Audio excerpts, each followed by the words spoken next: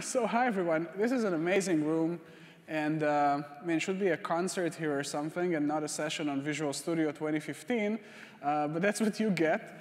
So I hope you're enjoying DevWeek. And I'm looking forward to seeing you here for the rest of the conference as well. I have some talks tomorrow and on Thursday. There's lots of new stuff in the Microsoft stack. And one of the major announcements this year is and will be Visual Studio 2015. Which is just barely out. It's not in release form yet. There have been multiple community previews. CTP 1, CTP 2, all the way up to CTP 6 are now available. But it's not out yet. So some of the features I'm going to be talking about might change before the whole thing is finally released. And also, if you see some demo glitches, then you know who to blame. I've done my best, but there are some things that are still not quite reliable. There are demos that occasionally work and occasionally don't. So with that said, let's hope for the best. My name is Sasha Goldshtein. I live in Israel. I work for an Israeli training and consulting company called Sela. And if you'd like to stay in touch, there's my blog and Twitter. If you have any questions, please feel free to approach and ask. I do a lot of things, including, of course, programming on the Microsoft stack. So this talk here is going to be about Visual Studio 2015. There are several perspectives from which you could approach this kind of talk. There are so many features that it's simply infeasible to cover everything in just an hour and a half, and also give you some demos, not just show you screenshots. So I'm not going to talk about every single new feature there is in Visual Studio 2015. For example, if you're doing front-end web development, then you might need another session, probably about the same length, just to cover all the new cool stuff there is for front-end web application development. But if you're doing .NET on the server side, if you're doing classic desktop applications, even if you're doing C++, there's something here for you in this talk. So just to put things into context, Visual Studio 2015 is part of the so-called .NET 2015 release wave. Now, there is really no such thing as .NET 2015. There isn't a version of the .NET framework called .NET 2015. But that's sort of the umbrella under which Microsoft have chosen to put this whole release wave. So under this release umbrella, we have Visual Studio 2015, which is, for the first time, powered by the new generation of C# and VB compilers, which is the Roslyn compiler platform. This is a huge undertaking on its own, but I'm not going to cover Roslyn in this talk. So we're going to focus on the Visual Studio IDE and all associated features like the debugger, the performance tools. We're not going to talk about the managed languages themselves. Now, I have a talk, I think tomorrow, about C# 6. Which will cover most of the innovation in the languages. There was, I think today, a talk about Roslyn by some other speaker, whose name I don't recall right now. And that covered the compiler platform side of things. So there really is more innovation around Visual Studio and the managed languages and compilers than what we're going to see here. Then we also have the runtime side of things, the runtime innovation, which I will cover briefly. And so there's stuff like a new just-in-time compiler, investments in vectorization for C# code, really cool stuff that has to do with performance and boosting really the kind of things you can do with .NET applications. And finally, there's also the open source .NET Core, which was announced in November. It's basically a subset of the .NET framework, which is in fact, already open sourced on GitHub, and some additional portions of the framework which will be released on GitHub in the future. So this is, again, a huge announcement in itself. And on Thursday, I think, I have a session covering .NET Core. So just to give you the context for today, it's mostly going to be Visual Studio itself, the IDE, performance tools, debugging tools, and the runtime innovation parts. So with that said, let's just briefly review a few features, and I'll show you demos of the ones I think are particularly interesting for both .NET and C++ developers. By the way, do I have any C++ developers in the audience? Not even one? OK, oh, great. Thank you. Yes, excellent. I also do C++ a lot, so it's always good to see some fellows. yeah, we're going to see one feature which is C++ specific. So it's pretty cool. But the rest of it is going to be C# and .NET mostly. So one thing I'd like to mention is the editor. And the code editor in Visual Studio 2015 now relies on the Roslyn compiler platform again. And so without going too deep into what exactly it means and what the Roslyn platform enables us to do, the editor and the related functionality like refactorings and live code analysis and those red squigglies you see when you mistype something in Visual Studio, all of these things were basically redesigned and re-implemented from scratch, which hopefully means they're working better. And there's also some ideas which Microsoft and Visual Studio kind of borrowed from other productivity tools, like, for example, this light bulb over there, which I assume some of you know where it was borrowed from. So anyway, there is lots of investment in the editor, in refactorings, adding new refactorings and new code fixes, as they're called. And most of this thing can happen live without requiring a compilation cycle. So you basically type some code, and Visual Studio, the IDE, the compiler, parse it on the fly and suggest code fixes and refactorings, which is more powerful than the way it used to be before. And it's also, in most cases, faster. One nice thing we get out of this whole new IDE reimplementation is a really nice preview support, inline preview for refactorings and code fixes. So you don't have to go through this model dialog which previews the changes the refactoring is going to make to your code. Instead, you can just see this kind of nice inline window which gives you an immediate preview. So for example, here, to remove unnecessary usings. There is also support in the same spirit for more code analysis features, including more opportunities for people implementing code analysis packs. And there aren't many of those yet, but some people in the open source community, some Microsoft MVPs, are working on a wave of open source analysis tools for C#, for Visual Studio. And one example of those efforts is the Azure Cloud Code Analysis Pack, which is basically this thing you install, you add to your Visual Studio, kind of like a NuGet package. And it will try to look out for patterns of using Azure features incorrectly. Specifically, right now, it's focused on a certain set of client libraries for Azure, such as storage and cloud services and websites. Not every Azure library out there, but it will look out for common issues as you type in your Azure-related code and offer you suggestions, quick fixes, refactorings, which can improve lots of things. They can be bugs that it will fix for you. Could be cost issues, like using an API, which might end up costing more money than an alternative, which these tools can offer. So it's going to be easier to author code analysis experiences in Visual Studio, again, based on the same Roslyn platform. And it was, in fact, possible before. It's not like it's the first time there's static code analysis and code fixes in Visual Studio, but it was extremely complicated. And I'm saying this as someone who wrote quite a few of those static analysis rules back in the day. It's an undocumented and pretty much your own process. So Roslyn changes all that and really opens up the field for more open source code analysis tools. By the way, I haven't mentioned it, but Roslyn itself, this new compiler platform, and the compilers for C# and VB are also going open source. They are, in fact, at this point, already open source. They used to be on Codeplex, and then Microsoft realized all the cool kids are on GitHub, so now they're all on GitHub as well. The migration was just completed a couple of weeks ago. So again, on the code editor side, there's a bunch of cool new features, which you're going to discover on your own, I think, as you play with Visual Studio 2015 when it is released. And by the way, like I've said, there are multiple previews available. I'm going to be working with CTP 5 and CTP 6 during this session, which are the latest previews. And once this thing is out, I really encourage you to give it a try.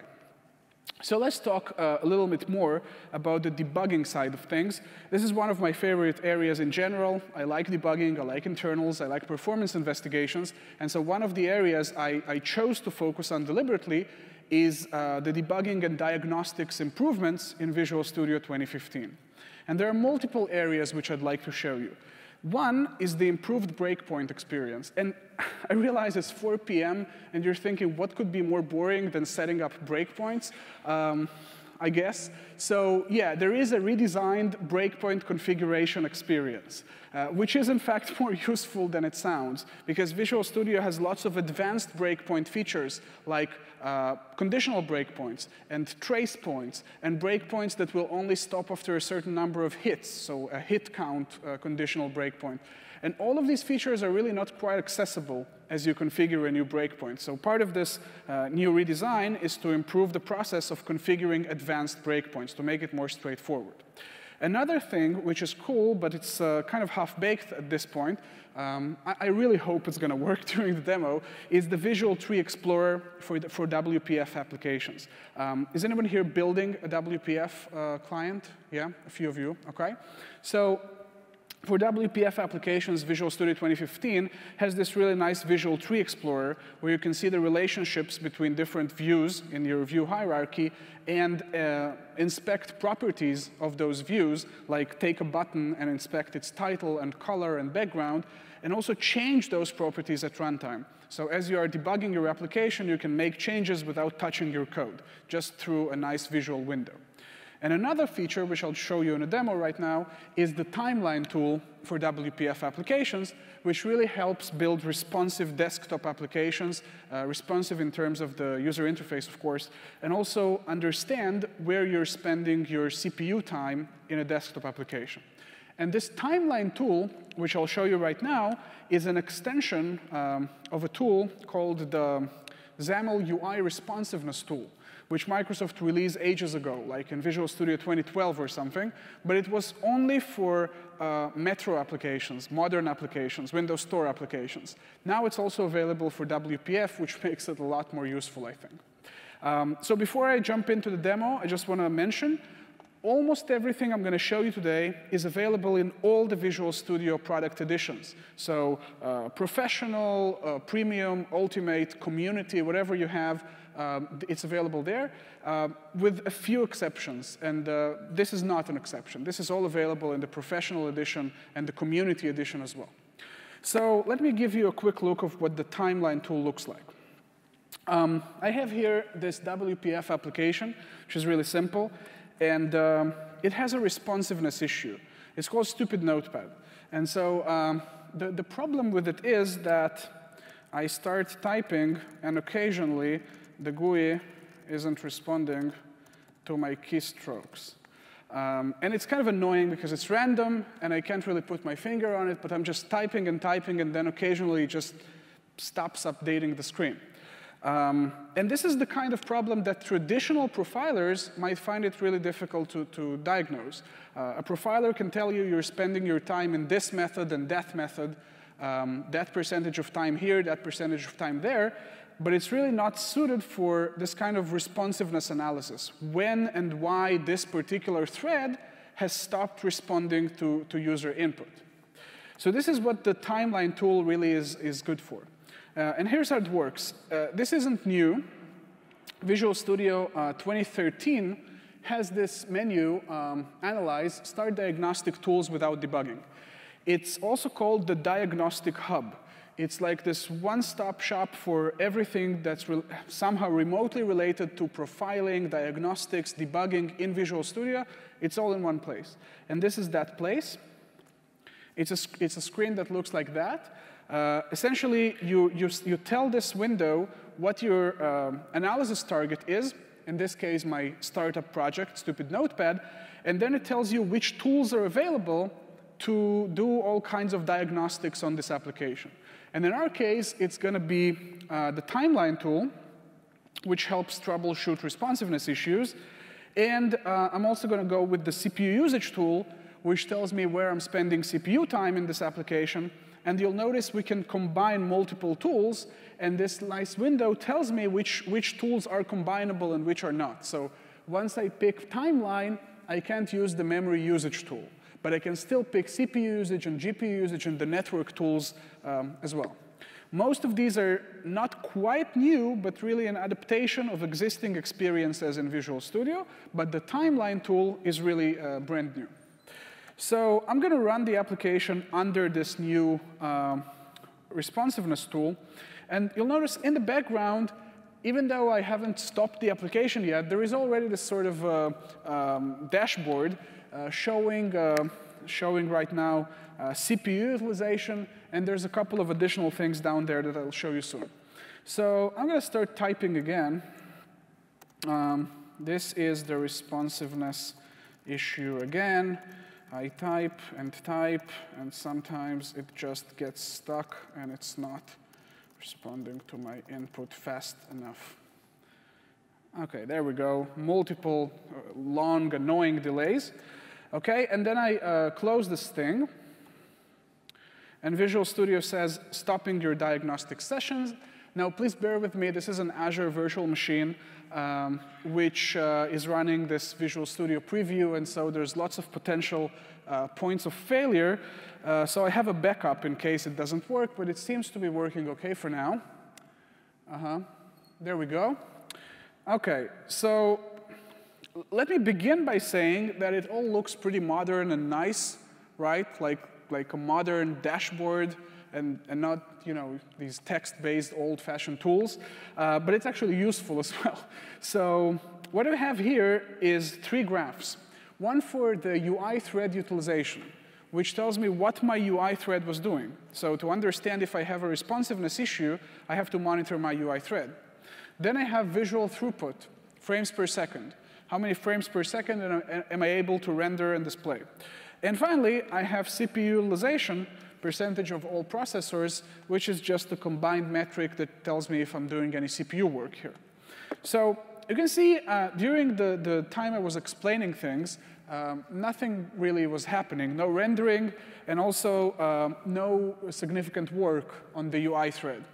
But then once I started typing, about 22 seconds in, and let me just zoom in on that part.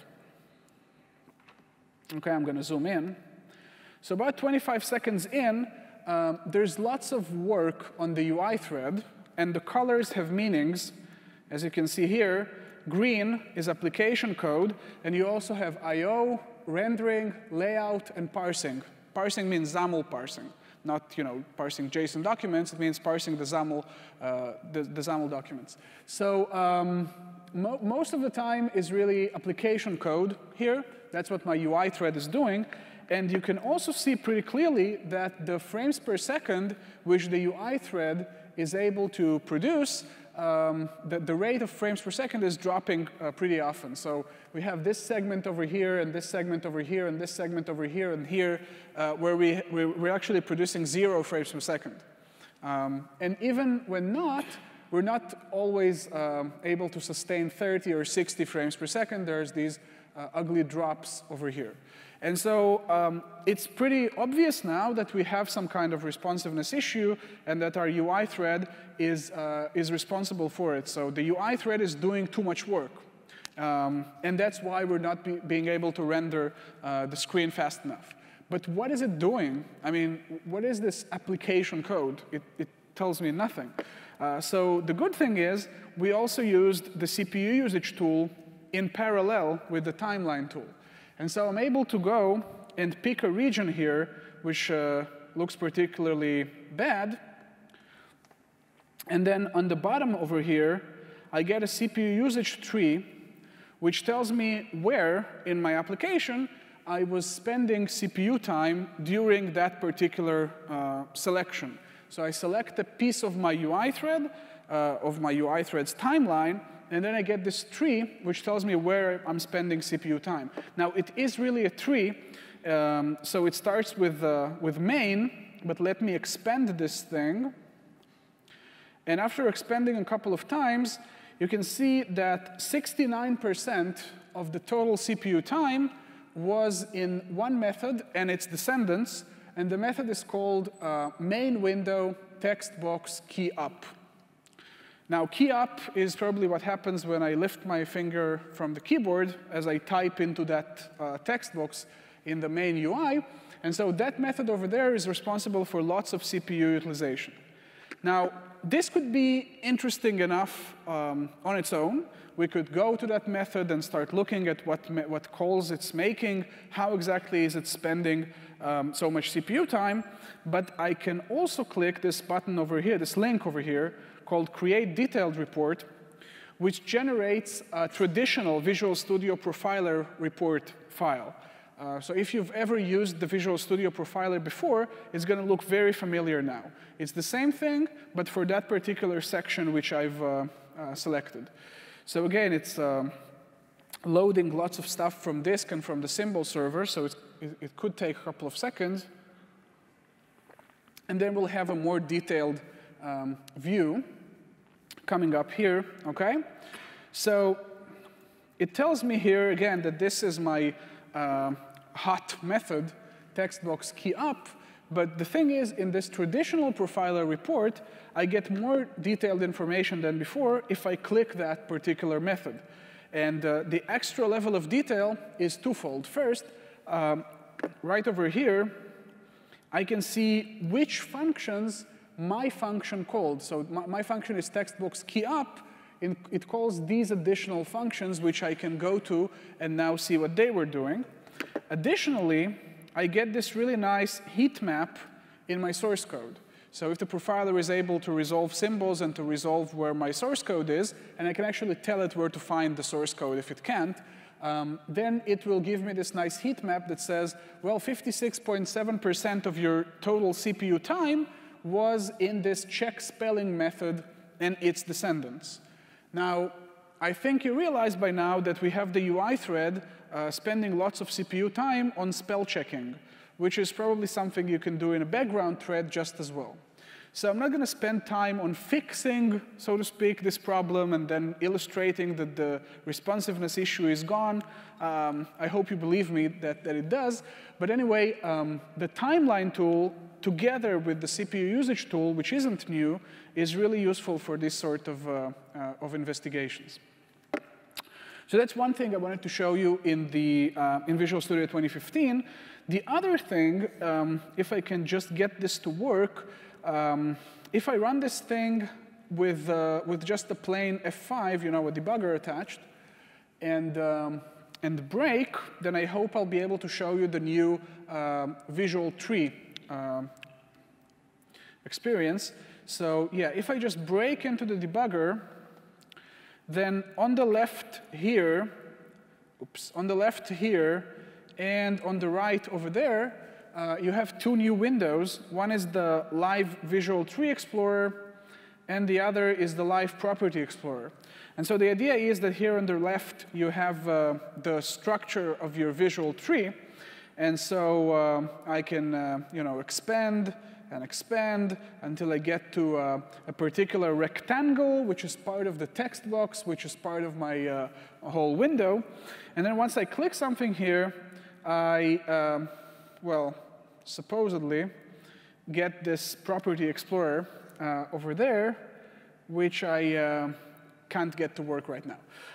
But the idea is it will show you the properties this type has, the rectangle type that is, and you'll be able to edit them as well as to read them. I think in CDP6 this might be fixed. I'm not sure.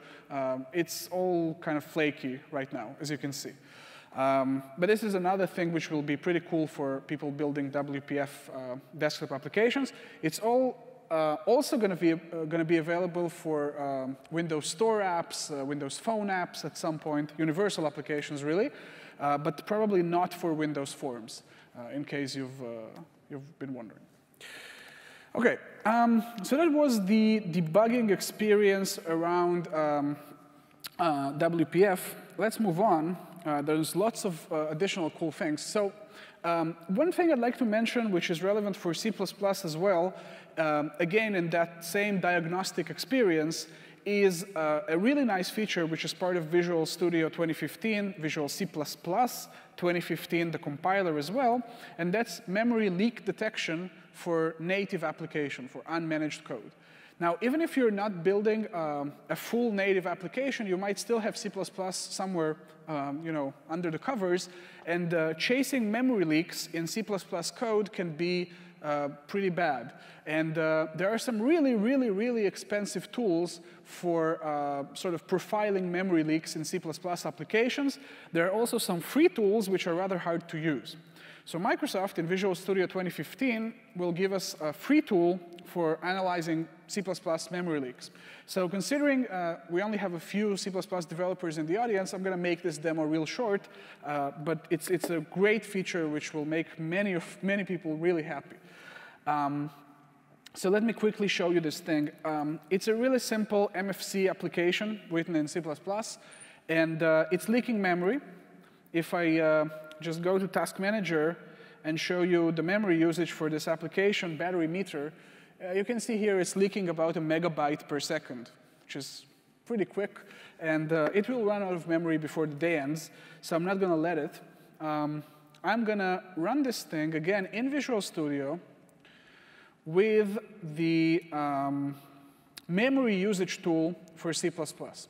And there used to be a similar thing for .NET, which is still there, but for C++, we didn't have a memory usage tool in Visual Studio, so that's brand new. If I run the application under this memory usage tool, then it might look, for the .NET developers in the audience, it might look exactly like your run-of-the-mill .NET memory profiler. It shows you your memory usage over time, and then there is a take snapshot button, which you can use to capture snapshots of your heap over time. So if you've ever used a .NET memory profiler like .memory, like Ant's memory profiler, a bunch of other tools, it looks exactly the same, except it's for C++. So for instance, if I hit take snapshot here, it takes a snapshot of the C++ heap and not the .NET heap. So C++ objects and not .NET objects. And I can capture multiple snapshots like this, and you can see my memory utilization is climbing. And then as I stop, I can compare these two snapshots and see which memory was added, which objects were added and not reclaimed.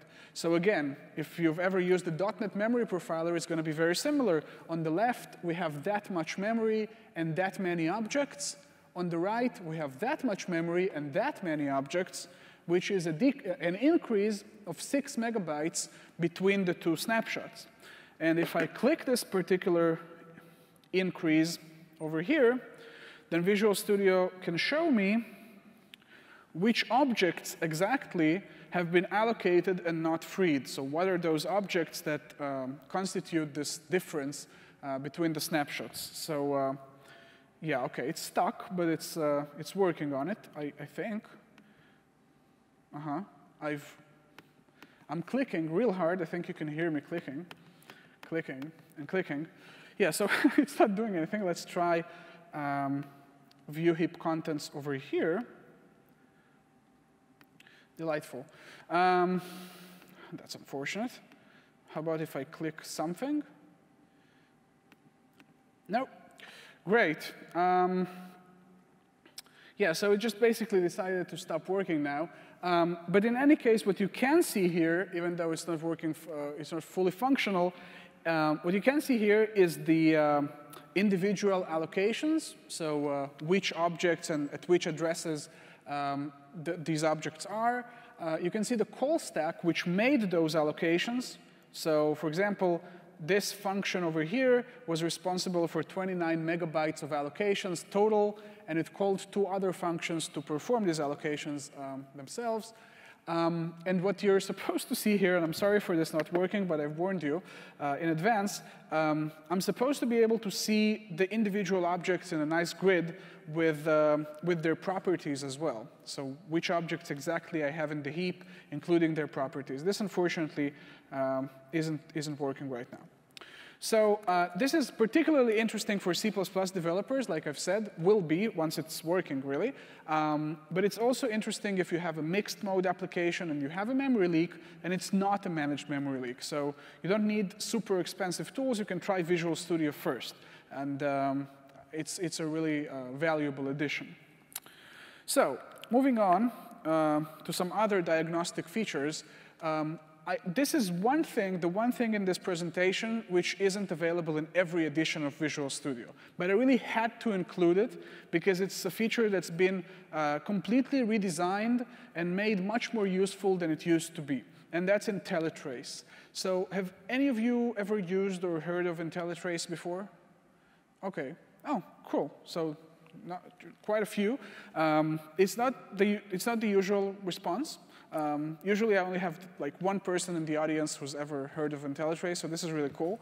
So IntelliTrace, just in a nutshell, is a kind of a combination of a profiler, logger, and debugger, which runs in the background when you're debugging your application and collects information on what your application is doing. For example, file accesses, UI gestures like button clicks and menu interactions.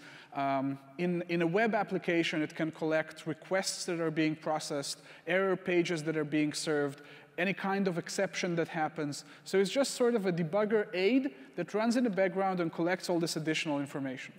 And the reason many of you aren't using it like 5 times a day or maybe 50 times a day is that it's only available in Visual Studio Ultimate. Which is the most expensive edition of Visual Studio. And so, unfortunately, it hasn't gained the traction it really deserves. But in Visual Studio 2015, even though it's still only in that super expensive edition of Visual Studio, it has been made much more useful. And so let me just show you a quick demo. And as you see, I'm not trying to sell you on IntelliTrace. I realize it's an expensive proposition. And I just wish you could all apply pressure on Microsoft to make this available to more developers, because it is so useful. So let me show you a quick demo. So the buggy application we have now is a bit different from before. It's also a kind of notepad, but it has a different bug. And this one here is also a WPF desktop application, but it's absolutely 100% relevant for any kind of .NET app that you have. So I open a file, just a text file. It's got some, text. And then I scroll down, and there's this line over here which I don't like. And so I change it, and I hit save. And then as I hit save, the whole thing scrolls up. Which is kind of annoying. And let me reproduce this. I just go over here, and I change it again, and I hit save, and it jumps up, it scrolls up. Really annoying. So what would you do to debug this? Like, if you had this thing in front of you. Anyone? If this was your code and this was your application, and it would just suddenly jump to the top when you hit save, what would you do?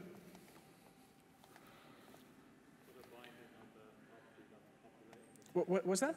Put a debug on the binding set or get of the property that's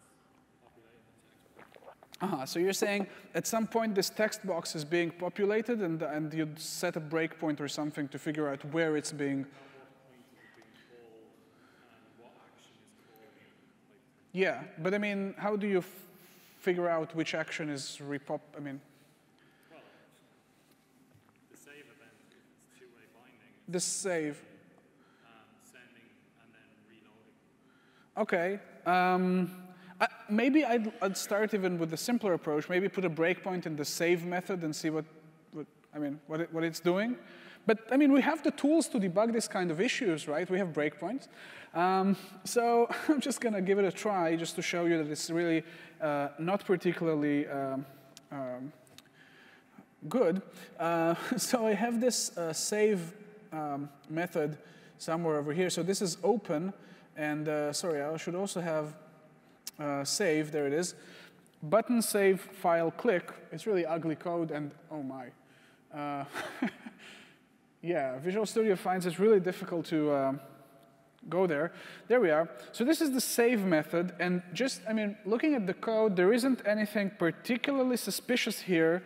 What it says is, let's open a file writer and then take the text box contents and make it a byte array, and then write that to the file, and if anything goes wrong, show an exception message, which isn't happening, and then set focus on the text box.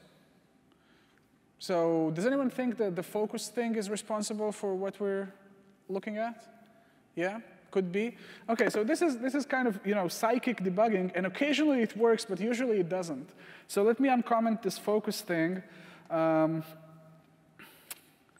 and try to run this again. And you'll see it doesn't really change anything. So I open my text file, and I navigate down here, and I change it again, and it still jumps up when I save. So at this point, I mean, suppose we did put a breakpoint in here. There's no interesting code here. It just goes and saves out the text. There's nothing here which could suggest the text box is changing.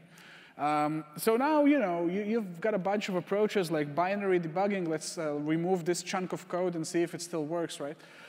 So this is a good example, I think, of where IntelliTrace can be useful. So watch. I just run this thing under a debugger with no breakpoints in mind. And I just reproduce. I open my text file. And I go over here, and I change it, and save. And I mean, the problem reproduces. And then let me just break into the debugger and show you something. So right over here, we have the diagnostic tools window, which you kind of already saw. I can run my application with the debugger attached and also see memory usage and CPU usage. And it's all showing in these tabs over here and the graphs over here. So here we have memory usage, and here we have CPU utilization. But that really has nothing to do with the issue we're looking at. The interesting part, which is the interesting thing is that it's integrated into this same experience, is that we also have this list of events down here. These are events recorded by the debugger as our application was being, debugged. And this comes from IntelliTrace. This is that super expensive feature of Visual Studio that I've mentioned, IntelliTrace. It's a collection engine that produces this additional information on stuff that's happening in the background. And so just to give you an idea, here's what it looks like. So at a particular time point, at 17.86 seconds since application start, we clicked the save button. Now, a typical debugger wouldn't make note of it, but IntelliTrace does. And so we have this record over here. You clicked save. And then pretty much immediately afterwards, same time point, same timestamp, the application is accessing a file and then closing it, and then accessing the file again and then closing it. And then we hit the debugger break, which isn't a breakpoint. I just hit the break button, so we stopped over there. If I go backwards in time, I have more of these events. For example, when I click open, when I click the open button, then it accesses the file and closes the file, but just once. And so when I hit save, it does it twice, and that's kind of suspicious, I think. And again, this information comes from IntelliTrace. It just runs in the background and records these interesting events. But it doesn't stop there. So suppose I want to look at those file accesses now. Click this guy over here. And then it says, initialize the file stream to the path c/temp/file.txt. Activate historical debugging. So if I click activate historical debugging, watch what happens. On the left-hand side, it shows me the point in my source code where I emitted this event, where the debugger caught that event when it happened. And so here's the particular point when it happened. It's our familiar save method. So whenever I hit save, then obviously this file open write call will open a file. Wow, really incredible surprise. And then I also close the file. So if I go to this close event over here and click activate historical debugging, then it tells me that at this closing brace, it closed the file. Surprising? Not really, right? I mean, here, open file, close the file. Awesome. But what about the second pair of events? So here's another file access to the same file. Let's click Activate Historical Debugging. And this is something else entirely. Somehow, we reached the read file method, which really wasn't part of our initial flow. So when you save a file, it somehow ends up calling read file. Now, I could now, with this additional knowledge, put a breakpoint in the read file method, run this whole thing again, and see how we got there. I mean, like, why is it calling read file when I save a file? But I don't have to do that. IntelliTrace also records the call stack. So we know how we got there. Why was read file called? Here's the call stack where the read file method came from. It's not right now. It's not our current call stack. So it says over here, call stack historical debugging. We're looking at a point in time which the historical debugger recorded. And now that we have that, I can see here open file calls read file.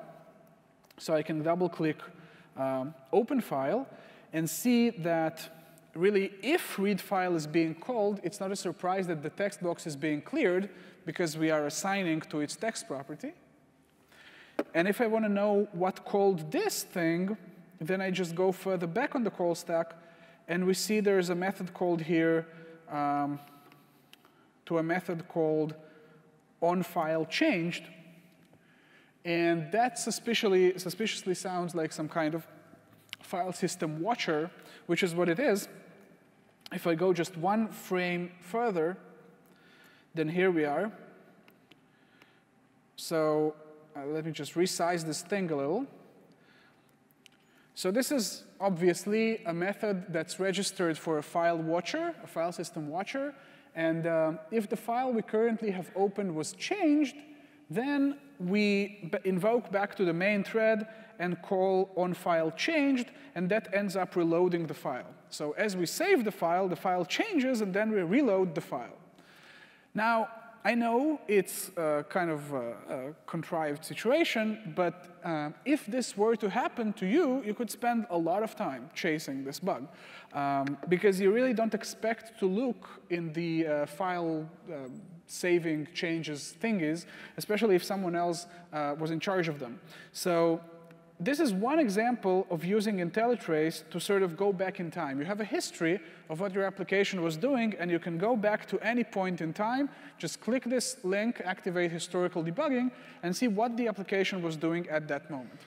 Now, why am I telling you about this if IntelliTrace isn't a new feature? Because this whole window, this whole thing is a complete redesign.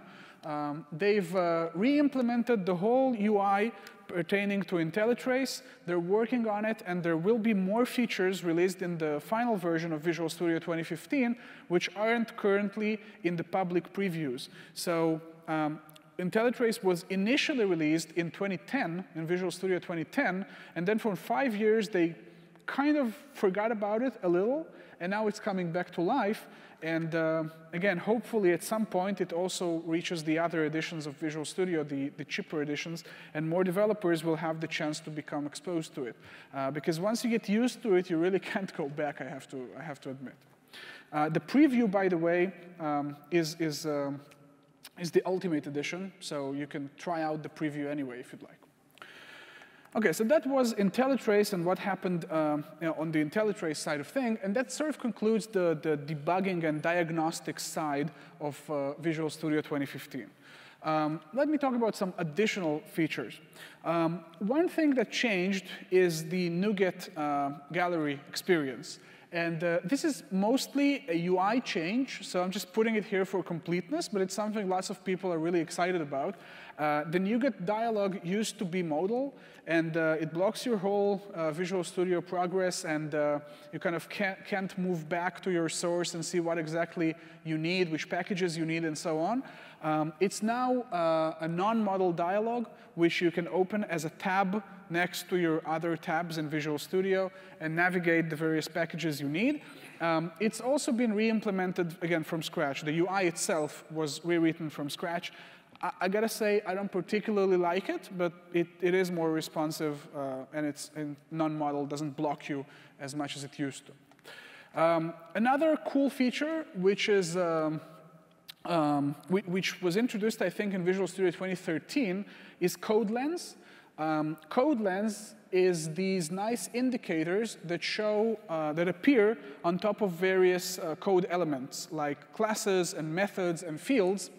And some of the things that Code Lens can tell you are how many references this method or class has, what was the most recent change to that piece of code, to that code element, how many changes in overall, what bugs does it have open against it, and even tests, passing and failing tests against that particular code element. And so in the V2 version of Code Lens, which is going to ship in Visual Studio 2015, there's going to be Git support.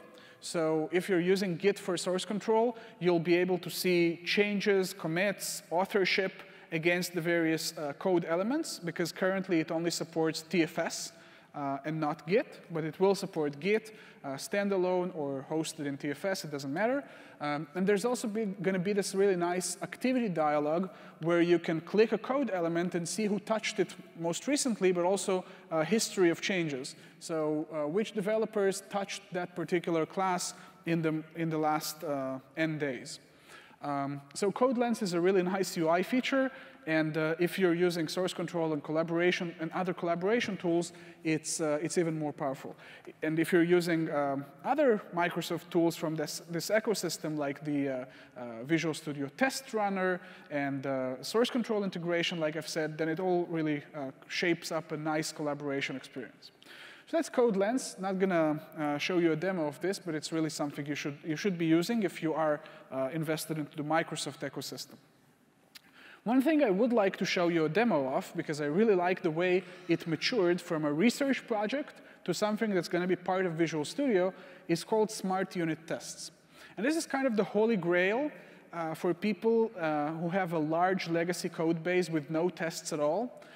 It's a starting point for writing hundreds of tedious unit tests. So if you have really complex, large, old projects with no unit tests at all, it might be interesting to give this thing a try at generating the initial shape of your unit tests for you.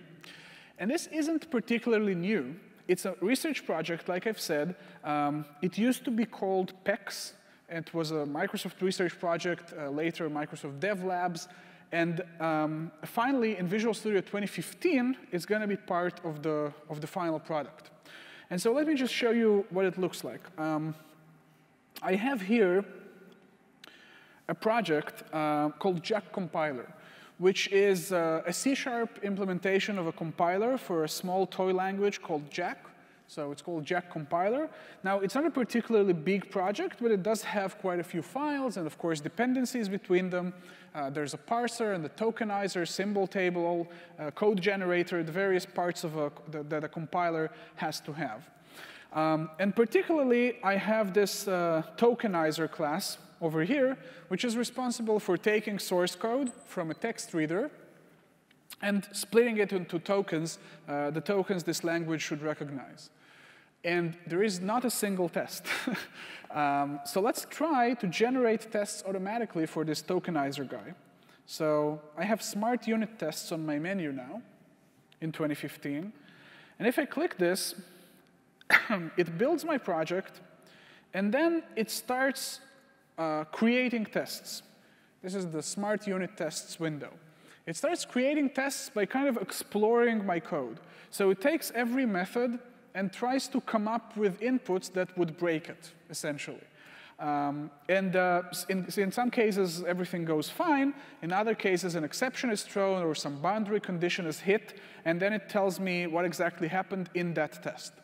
And this whole execution history, which I'll show you in detail right now, this whole execution history isn't lost when the run ends. You can take every single one of those rows and turn it into a standalone test. So let's take a look. For example, this guy over here.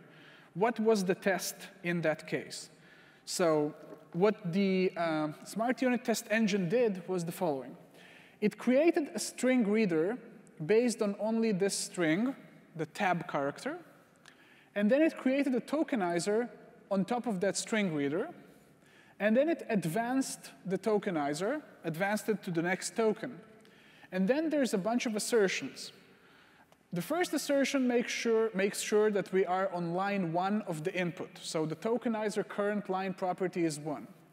The second assertion says that the hasNext property of the tokenizer is false, because it has already consumed the only token that was in that input string. Now, this is a pretty clever test. I mean, I would probably need that kind of test in my test suite, where I create a tokenizer, give it 1 token, consume that token, and then verify the state of my tokenizer. Let's try another of these tests. So this guy over here, this is a different test, where the input string was just the capital letter T, and the test is not just for r equal int the current line and the hasNext properties, but there's also a test that the token type extracted by the tokenizer is token type identifier, because that's the only thing that works if the input string is a T, a capital T. Let's take a look at one of the failed tests. So this failed test over here failed as follows. The input string was G and then the null character. And that just fails and throws an exception. And what was the exception? You can see over here, the exception was compilation exception. And the error message was unexpected character.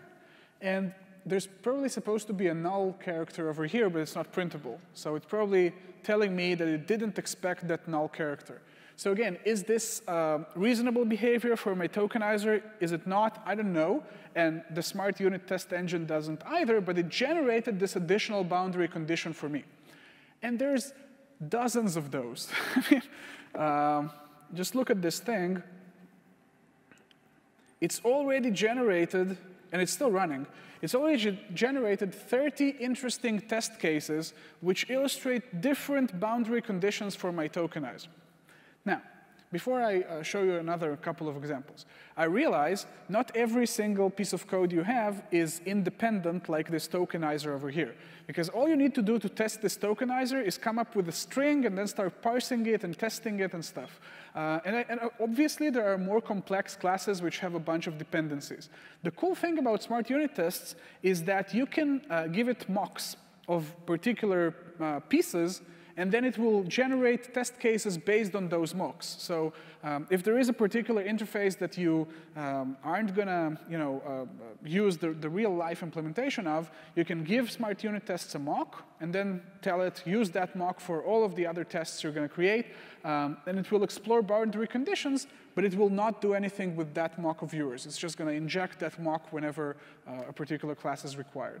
So it's a really powerful engine that's worth exploring more. Let me just show you a couple of more issues it finds. So this guy over here is an interesting exception. It's a compilation exception. Character ordinal is out of range 0 to 255. And what was the input? Let's see. OK, so it tried this input here, slash backtick, and then double slash, well, this is actually a single slash, it's in a string, 4 to 0. So apparently, this slash over here indicates to the tokenizer that we're expecting some kind of character formatted as a number, as an ASCII ordinal, and that fails because the number is too big. So again, is this an issue with the compiler? Should it throw an exception in this case? What kind of parsing should we use? I don't know, but it just found out another edge case. So if this number over here was 254, it wouldn't fail. But it figured that out, and it tried an input that does fail. I mean, I know it's 5 p.m., but it is pretty impressive. So that's smart unit tests. And once it's done, and obviously you can abort this whole thing, it's still running. It's still exploring. It's still generating test cases for you. Once it's done, you can just take this whole thing and create a unit test project out of it. So just a plain unit testing project in Visual Studio. And then you can start tweaking those tests to your liking. It generates a test project that runs and behaves exactly like this tests over here, but you can start tweaking from that point. And for certain kinds of code, it is going to be much, much easier than trying to come up with edge cases yourself. So it's something worth trying, especially for super robust, super reliable code that isn't allowed to fail. It's going to come up with every possible way to navigate through your internal code and make it fail. That's the beauty of it. So I'm just going to stop this thing. And once it's done, like I've said, I can tell it to save this whole thing to a unit test project. And I can also make changes if I'd like to rerun this thing. So that was smart. Ooh, sorry. That was smart unit tests, which is another feature coming up in Visual Studio 2015. And like I've said, it's really nice. It started as a research project, and it graduated into a full-fledged Visual Studio feature. So moving on, we're on the runtime side of things now. There's just a couple of interesting features left. And on the runtime kind of thing, side of things, the biggest change we're going to see in the .NET 2015 release wave, I think the biggest change, is a new just-in-time compiler. So if you remember the first slide of this whole talk, we had the 4 areas: Visual Studio, managed languages, the runtime innovation, and .NET Core going open source. So on the runtime innovation side, the new just-in-time compiler is definitely the biggest news of this release. And what it means, well, to implement a just-in-time compiler, it is a huge undertaking. It's a project Microsoft's been working on for at least the last 5 years, most of them in secret. I think about a year ago, they finally revealed their plans to replace the current just-in-time compiler with the next generation one called ReaJIT. And at this point, it's just a 64-bit just-in-time compiler. So for 32-bit, it's still using the old engine. But at some point, both the 32 and 64-bit backends will be replaced and unified. Now, there are 2 main reasons why Microsoft wanted a new just-in-time compiler, because again, it's a huge, huge project, roughly 220,000 lines of code, and not simple code, nasty compiler code that generates assembly instructions kind of code. So Microsoft went on with this project for 2 reasons. One is compiler throughput. The old just-in-time compiler, the one we're using today anyway, not so old, is really hideous at throughput occasionally. So there are some cases where it would take a very long time, a lot of time to generate code for a simple method. There are some pathological cases, but there are also some trivial cases where it just takes longer than reasonable. So the compiler throughput in ReaJIT is improved significantly. In the pathological cases, it's improved by a factor of 10, 20, and even more. In more reasonable cases, the throughput is improved by 20, 30, 40%. Now, this means good stuff for startup. It means your application will start faster. For example, one of their test cases is the Paint.NET application. It's a freeware photo editing tool, which is pure managed code, well, almost pure managed code, and it starts 20% faster under ReaJIT. Just switching the just-in-time compiler, it starts 20% faster. This is going to be very useful for client applications, but also interesting for server applications, where if you have a restart, a recycle, whatever, your application will restart faster. There are also lots of improvements around regular expressions. These are the main cases where the old JIT used to be very slow. Native image generation for the whole .NET framework is now faster. And this is something that happens during .NET installation or Windows updates. So after a Windows update, it will be faster to start up .NET applications. It will be a quicker native generation process. There's lots of improvement around throughput, so the compiler just compiles faster. But I mean, the other aspect is just getting better code. So the compiler compiles faster, but if it's generating poorer quality code, it's not really worth the effort. So it's also higher quality code. ReaJIT, in most benchmark, already beats the old JIT considerably. There are some benchmarks from the mono runtime where it's actually a bit slower. The gray areas here is just statistical noise. So if you see anything falling in the gray areas, it's statistically insignificant, but there are some benchmarks where there is a 20 and 30 and 15% improvement. This is code quality, so the code runs faster. Not just the compiler runs faster, but the generated code is also faster.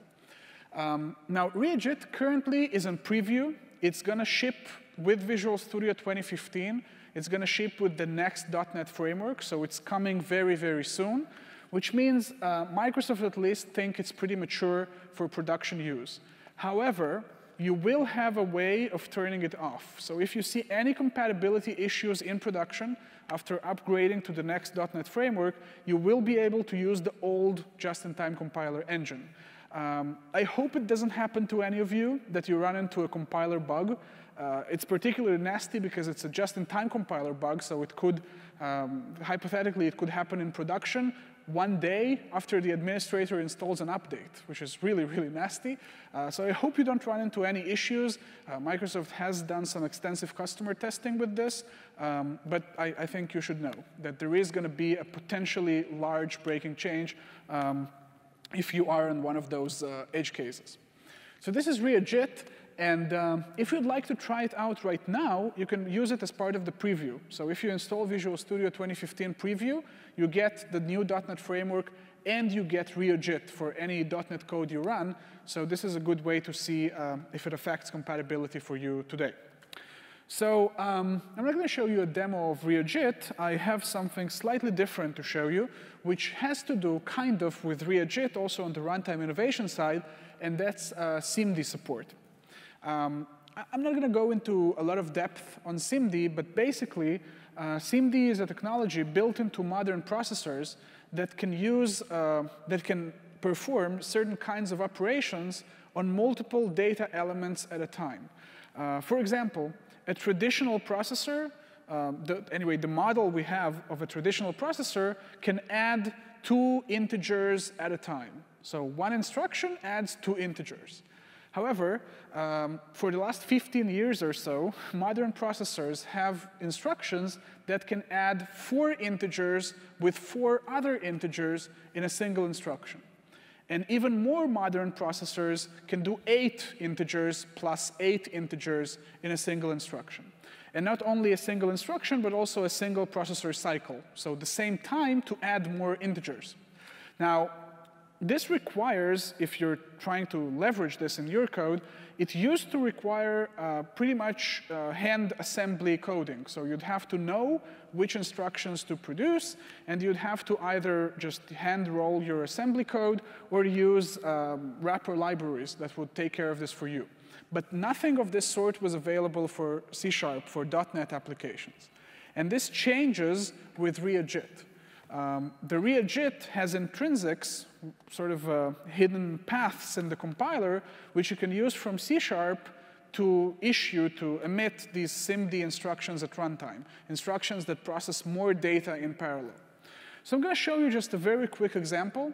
And if this is interesting for you, say if you're doing image processing, if you're doing lots of algorithmic manipulation of data at runtime, if you have CPU-bound parts of your application that process lots and lots of data at once, this could be potentially interesting for you to explore. So let me just show you a quick demo. This is a simple application which is part of the SIMD samples. It's an open source sample you can find online on GitHub. And what it does is generate the Mandelbrot fractal and then zoom in on a particular part of it. It also keeps track of the elapsed time. So to reach the particular section which we were interested in, it took 9.6 seconds in the basic single-threaded version.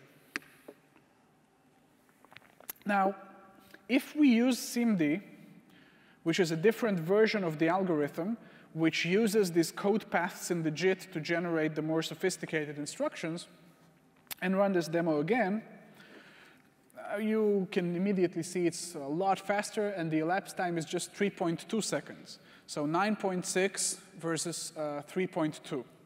And this is a single thread.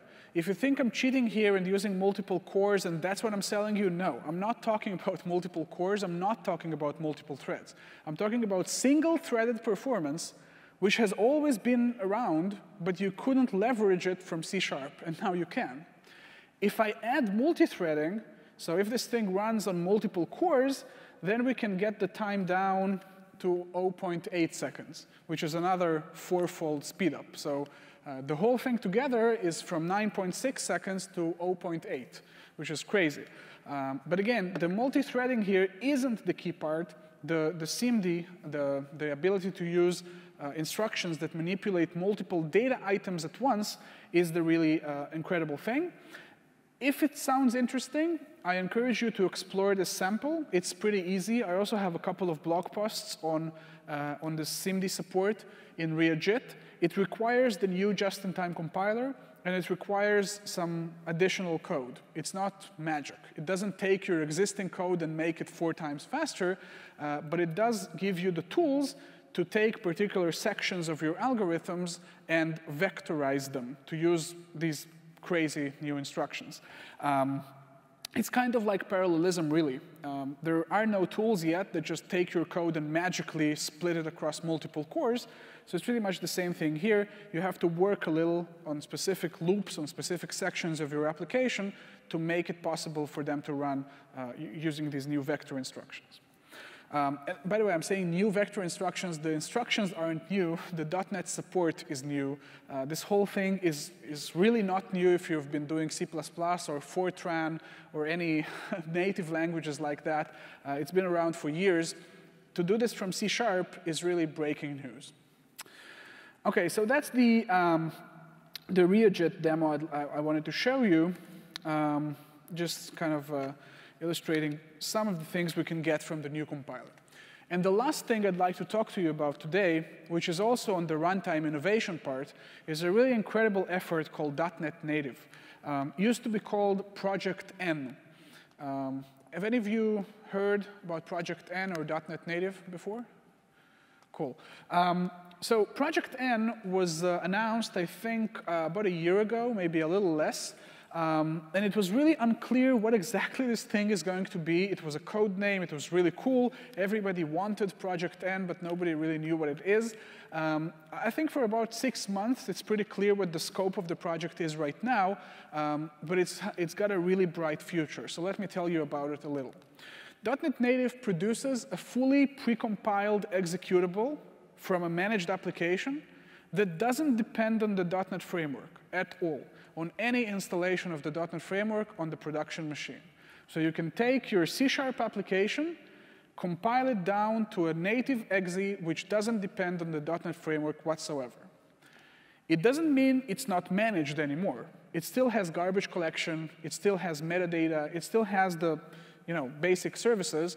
But it doesn't depend on the .NET framework anymore, and it's fully precompiled. So there is no just-in-time compilation. The whole thing is down to assembly, to machine language at compile time. Now, why is this interesting? First of all, it can really bring down startup times, because it means there is no just-in-time compilation. You start this thing, and it's all compiled already. There are potential gains in memory usage, because this whole compiled thing is really trimmed of fat. So there are no excessive parts that you don't need at runtime. Your final executable only contains what you really use in your code. You're not dragging in assemblies that you don't need. And 3, you don't depend on the .NET framework anymore. So you have this one exe which you deploy to the target system. You don't care which .NET framework is installed. You're not affected by any updates. You're not affected by any malicious system administrators. You just put your exe there, and it runs, always runs. So this is a really cool undertaking. And I think many of us would really like to use it today. The bad news is, at this point, it's only available for Windows Store applications. So Metro, Modern, you know what I'm talking about? Not any other kind of app. Not ASP.NET, not WCF, not console applications, not WinForms, not WPF, just Windows Store modern apps. The plan is, as far as I can tell, I don't work for Microsoft, the plan is to make it available to more kinds of applications later. For example, I think it's pretty clear that the next version of ASP.NET at some point will have support for .NET Native. I think it's pretty clear that console applications and Windows services will have support for .NET Native. I don't know about Windows Forms or WPF, but I really hope so. So right now, it's just Windows Store. But still, it's kind of incredible that this was even possible, to take a managed application and all its dependencies and package it down to a single exit. So let me tell you a little about how it works. The standard .NET compilation pipeline, as you know, takes C# code, compiles it down to IL, intermediate language, which isn't machine code. It's not executable. At runtime, there is a just-in-time compiler, which turns it into machine code, and that runs at runtime. The .NET Native compilation pipeline is considerably more complex. There's a bunch of tools involved in translating your original C# code to this final optimized exit. And here are the steps. First, there is the standard C# compilation step, C# to IL. Then there's a tool called ILC, which applies a bunch of different optimizations. For example, ILC looks at all your application dependencies, every single thing you use from the .NET framework, and it merges it into your code. So if you only use this one method from this one class in this one assembly, you don't need the whole assembly. You're not dragging the whole assembly with you. Only that particular method and its dependencies are brought into that final compilation product. It's called tree shaking. You basically take the tree and shake it until all the unnecessary dependencies fall out. So that's what ILC does, among other things. At this point, it's still IL. It's still intermediate language. It hasn't been compiled down to native code yet.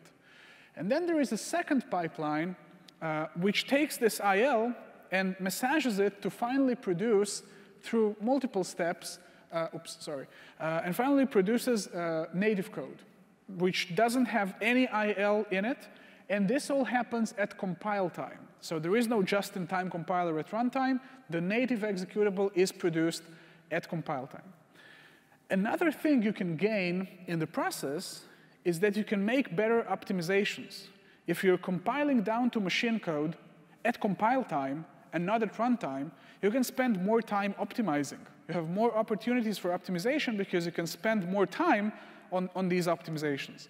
And so one of the crazy things about this pipeline is that at some point over here specifically, this nutcdriver.exe phase, Microsoft uses the C++ compiler optimizer, the C++ optimizer to be specific, to perform optimizations for .NET Native applications.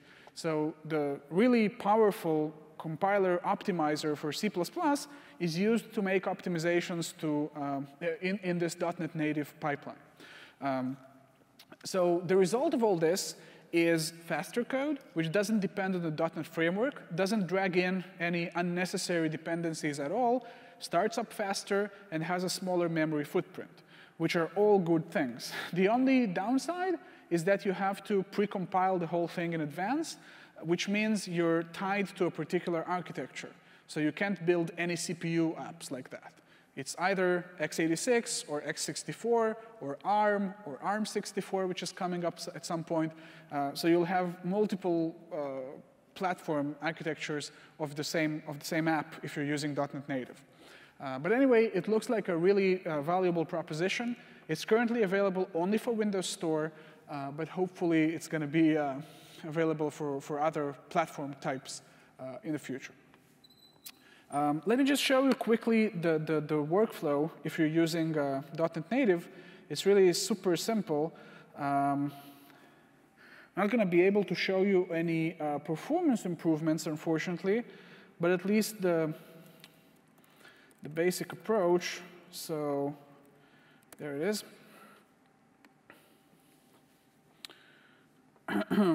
Just takes a really long time to compile. So anyway, this is a simple Windows Store application.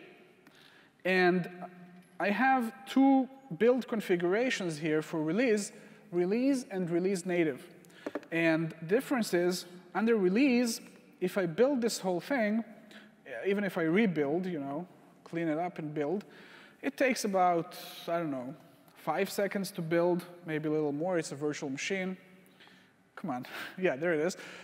So about 10 seconds to build, maybe. Under the release native configuration, I have this additional checkbox checked called compile with .NET Native toolchain. You can install this on top of Visual Studio 2013, which is what I have here, or you can also put it on or you can also use Visual Studio 2015, which has this built in. So we just have this additional checkbox over here, compiled with .NET Native toolchain. And then if I build, it's going to run for a while. It even says, please be patient, as this may take several minutes. This is a much longer pipeline. And so if you're used to rebuilding your whole solution, it takes 30 seconds, that's not going to happen here. So really, your workflow with .NET Native should be, once you have something ready for testing, you build it with the .NET Native toolchain, and then that's what you give your testers. That's what you run your nightly tests on. It's not something you're supposed to use routinely in development. You're not supposed to make every build use this whole expensive toolchain. It really takes a few minutes, so I'm not going to wade it through. OK, so that's .NET Native, and that's coming in this huge Visual Studio 2015 release wave.